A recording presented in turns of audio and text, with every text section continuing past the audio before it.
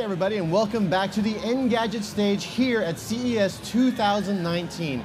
Now, today joining me on stage is Alexa and Echo Device Vice President, Miriam Daniel. Thanks for joining me today. We're going to talk about Alexa Auto, which takes the thing that we have in our home that's been pretty static and we puts it in the car. Now, where did Amazon come up with the idea? Our customers send us ideas all the time. So there was this one customer that actually took an Echo Dot and placed it in his car, connected it to his phone, and used it in his car, and actually sent us pictures and videos of it. At about the same time, we were also thinking about how to increase the utility of Alexa.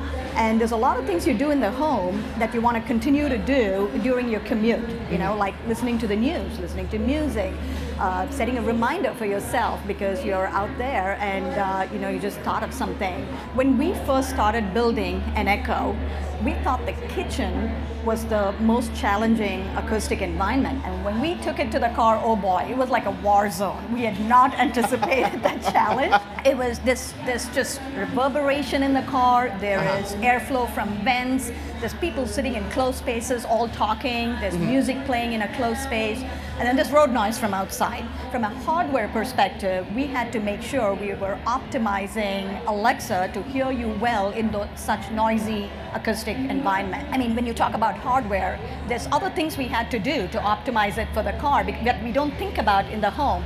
You know, in the home, like you said, it's static, you don't move it around. So when you plug it in, you leave it there. By the time the electronics in your dashboard light up, you want Alexa to be ready and available to you, right? So we had to optimize the startup time. We had to optimize for distraction-less driving.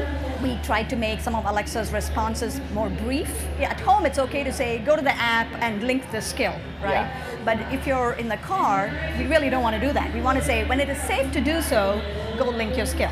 We also think about even distraction from the LED. The ring takes different patterns and colors for thinking, listening, speaking, message waiting for you, incoming call, you know, all of those have different LED patterns. But when you're in a car, daytime, night driving, you don't want that light to get distracting, right? So we had to come up with subtle LED patterns that would tell you what you need to know, maybe, you know, compensate with more ear cons so that you can hear rather than want to go see it. Third, we also had to think about what services would add the most usefulness in the car, right? Like, there's these standard things. You want music, right? Wherever you go, you want music. That's clear to everybody. But there's also, you know, you might want to say, when I leave home, turn off all the lights in the house, right? So that's a location-specific service. We had to think about what additional services would add utility in the car, in addition to music and, you know, getting your news, or, you know, just setting reminders, you know, like that you would want to do, that you might do already. Everything you do at home, you can still do in the car, right? And it's just that much more productive in the car. Even though we did a ton of beta testing with different drive conditions in different cities, we invited customers to come test it with us and give us more feedback. And it's not just the noise and acoustic level, it is also different cars have, even the Bluetooth stacks don't work the same, right? And even for the same model, from 3 years ago to now, the Bluetooth stacks work differently. So we had to test with a multitude of phones, multitude of Bluetooth stacks, multitude of car makes and models. And so going out and inviting customers to come help shape the product gives us a much more, much bigger landscape and much variety that we can then use to continue tuning this. There's just no way we can predict all possible conditions. What does the team learn that it could actually move back to the home environment? Making our models resilient for one environment actually carries over and helps us in another environment too, because we're learning with much bigger data sets right now. There's also customer behavior that we're learning about, right? Like, if you've listened to Audible at home, you take that with you to the car and you just say, resume this book, and, you know, now you get the same experience. Taking the Alexa experience with you wherever you go gives you the seamless continuity of your experience as well. But we're also learning learning the other way around, right? Some things work better, because it's on the go. You search for parking, and Alexa can suggest some parking spaces for you, and you know where to go.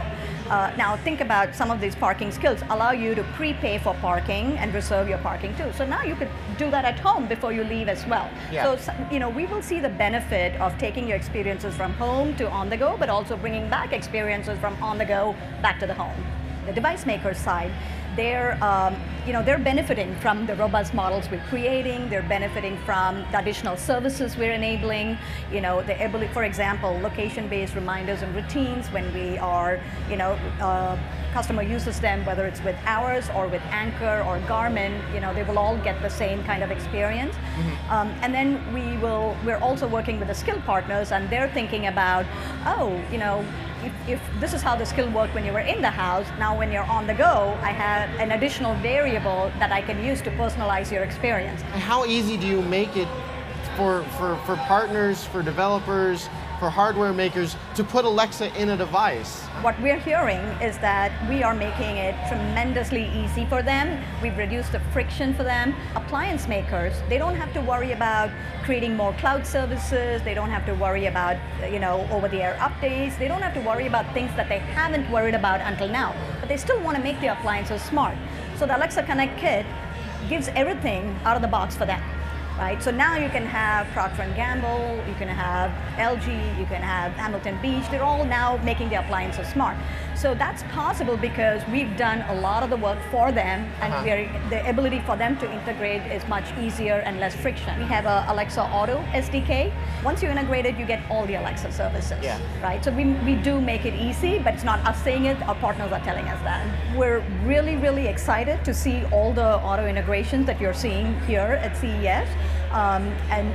But there's also, we think about, there's hundreds of millions of cars out there and customers out there that don't have the newer cars with Alexa integrated. So we want to make sure that we are meeting the needs of all of our customers, right? So Echo Autos out there, if you don't have one of those cars, it's like a technology adoption curve, right? You start off as discrete devices, and as you get more comfortable with it, you integrate it. The cars that are out there, some of them have Bluetooth, some of them don't have Bluetooth, they have just an aux connection, and so we wanted to make sure that for the period where you have not yet upgraded or you've just handed off your car to your kid or whatever, you can still use something like an Echo Auto. And over time, households will have more seamlessly integrated assistants in their cars. You get to keep your eyes on the road, hands on the wheel. Voice is the best interaction model for the car. The people who do add this to their vehicle, what do you think is going to be the biggest benefit for them?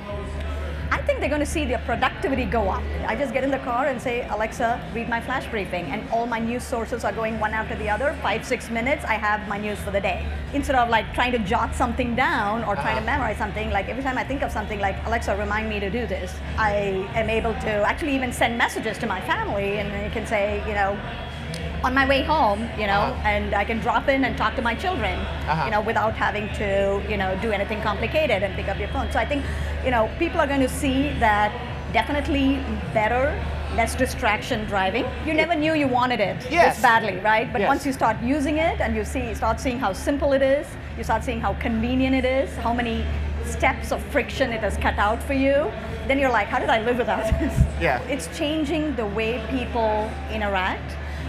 It's changing the way people feel about voice interaction as well, making them more comfortable. So sometimes there are those things that are transformative, and we truly think that voice is a big transformative experience. It's actually the most natural experience. You don't have to learn something new, right? You just have to speak, which we all know how to do really well. Music is still the #1 use case, whether you're in the home or in the car. Then we're seeing information as the #1 use case. So people asking questions because they want quick answers. Yeah. It's kind of common between the home environment and the car environment.